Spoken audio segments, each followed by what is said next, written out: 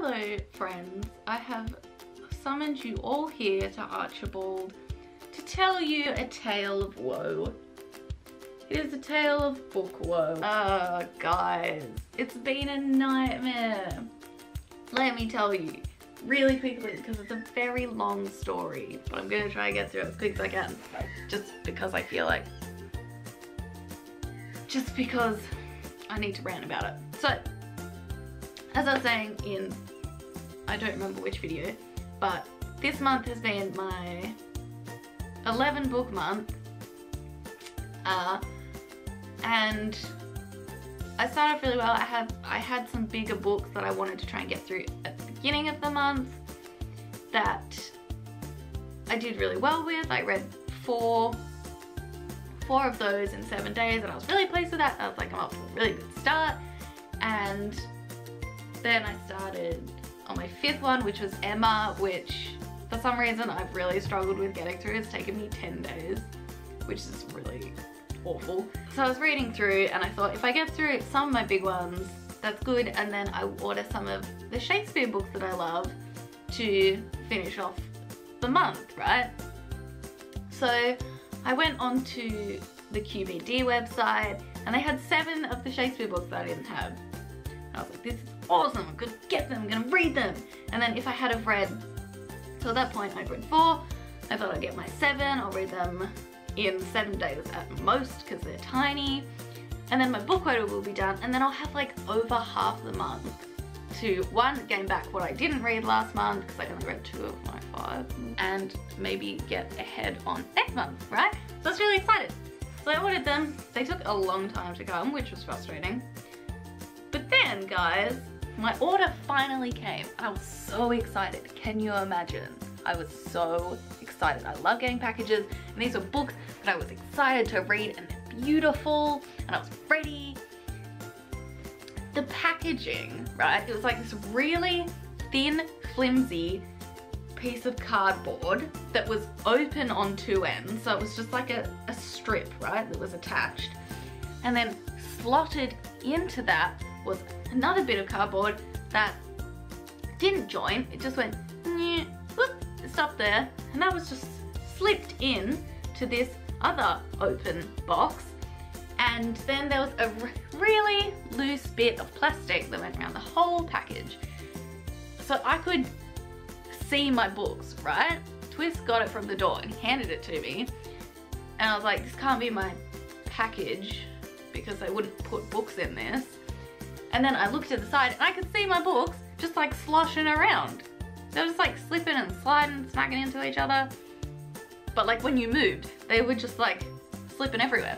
And this was open, right? So, and I'd given permission for them to be left on my doorstep. What if it had rained? I'm so annoyed about this. I think I don't normally get super angry about things because I understand mistakes happen, but how could you have gotten the packaging that wrong? For books as well. Like, books. You don't put anything in an open package, let alone books. So I got my books out, right? I was like, that's really weird. I wonder why packaging's like that. That's alright. I'll overlook it. No, I won't, because all of my 7 books were damaged. Not even slightly damaged. Like, corners were bent back, the bottom, all the pages were like, they were like, the front bits were scratched, there were bits off the spine, like, that have been ripped off. Oh my goodness. I was really frustrated. And so Mum said, because she goes past the plaza on her way back from work, she was like, I'll take it all in and show the people in the store. Even though it's not their fault, my idea was I do not want to get them delivered here again in case that happens. So maybe we get them to do it through the store, because the Shakespeare books that I bought from there initially were perfect. They did not have a scratch on them. I was like, maybe if the store orders them in, they'll come well. They'll come in nicely. So Mum took them in and they were like, yeah, this is dodgy. We will take these back and order yours in. Cool. At this point, my month is slowly slipping away. worrying about my reading as I'm putting off Emma every second of every day. So I waited, took a while again, and then they called yesterday to say, hey, your books have come in. They're pretty good, but they're a little bit damaged. No way. Take them the back. I do not want your damaged books. Take them back. And apparently, because they called Mum because she had gone into the store, apparently they come like that from the supplier. But like, people, if I was running a store and I ordered books in and they came like that, send them back.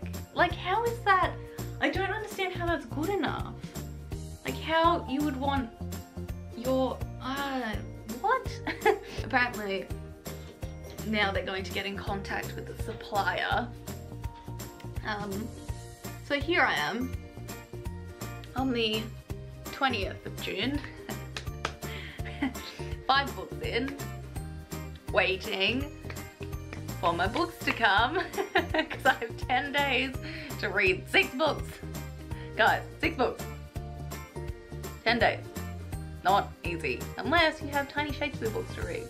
So I'm freaking out, but also I'm just annoyed. There's not much that makes me genuinely complain.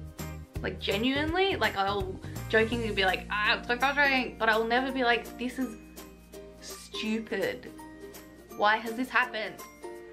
That is my life story at the moment. I just basically spent all day in Archibald feeling sorry for myself. Oh, I'm such a hard life. Sitting here waiting for books to come. So I'm thinking I might have to. I might pop up to Megalong Books because they, you know, they've never let me down. Let me see, when will this go up? This will go up on the 25th. So hopefully I will have gotten some reading done, but maybe not, guys. Who knows? I thought I would be done. I thought I would be done with my 11 by like the 15th. I was supposed to be done. Now it's the 20th and I still have 6 books to read. I don't know what I'm gonna do, guys.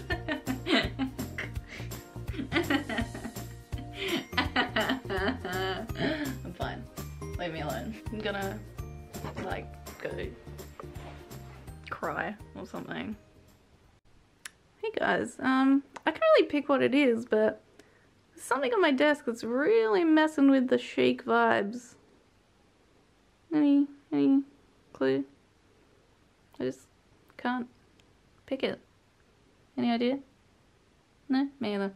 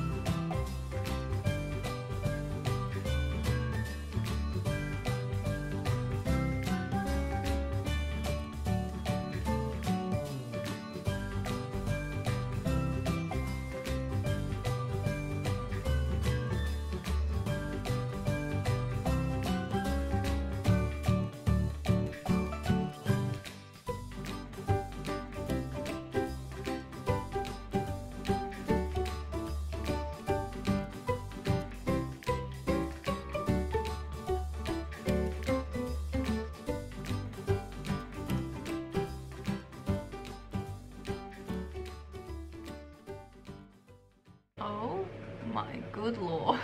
Well, this is a look. I just thought, oh hi by the way. I just thought I would give a brief update on how I'm going with learning. This is probably gonna be a really talky vlog. Apologies. I mean, they all are really, aren't they? But I mean, it's my video. You clicked on it, not my fault. I've been doing okay, not like, I've been doing a lot better than I've ever done, basically. And you're gonna be like, wow, what have you been doing, Jenny? Oh my goodness, so proud. And then I'm gonna tell you what I've been doing and you're gonna be like, well, now we see why you've got nowhere in life. It's all fun and games, isn't it? So I haven't been doing well in all my areas, but something that I have been doing well that I'm particularly pleased with is I'm still going with my French. And I didn't know if I'd be able to keep going, which says a lot about how I've gone with things previously, but I'm doing really well. I've been doing it every night since I started talking about it. I've missed a few, but like I would say like 3 nights at most since I said I was going to be starting. That's all I've missed, which I'm really pleased with. I haven't made as much progress as I should have because I like really take basics seriously, and for a while I think I spent too long on basics and wasn't confident that I'd be able to move on very far, but I can understand a lot better than I thought I could, which is a really nice feeling. I just love it. Seriously, if you're not on Duolingo, you should be. And if you get it, we should totally be friends because it really helps to have people score that you want to beat. I've discovered. So that's what's been happening with that, and I'm really pleased with it. I'm like excited to do it. I think it'll be less excited as it gets harder, but it's really nice to be understanding everything so far, and I'm very pleased with it. So big ups to Jay. Is that a thing that people say? The other thing that I wanted to talk about was my maths. I don't know why I was finding it really hard to get into. I think like obviously I just need to be disciplined, and I think as I feel more confident in basically just what I can do, you know, what I can make myself do, then I will get better at just cracking on. But because I'm just starting and I have absolutely zero faith in what I can do, you know, to see a huge maths textbook waiting and push myself to go and open that and see what I'm not good at. Ugh. It's been really difficult and I was struggling with it. And then the other day, my dearest mother, the dear soul of my life, basically I always go into Dimmix and look at Excel books, but they're super expensive, so I never buy any. But Mum, because she's just like an absolute delight, she obviously noticed that I hadn't been doing much maths, so she got me a few Excel workbooks, which is so kind. A while ago this would have embarrassed me to show what I'm working on, but I don't think there is anything embarrassing about wanting to learn things that you don't know. No matter what level it is, you have to start somewhere, and that is not embarrassing. Yeah, as I said, year 7 is where I'm starting, so, and a lot of this obviously is just like revision, like making sure I can do it, making sure I have my strong base, my strong solid maths base. So she got me whole numbers, decimals, percentages, and fractions. Ow. I started it the other day, so we'll see how I go. I will update you on how I'm going, if I'm struggling with anything. We'll see how I go. Who knows? I might suck. Might be great. That's the fun. Step-by-step algebra 1 workbook, which will be super exciting to do.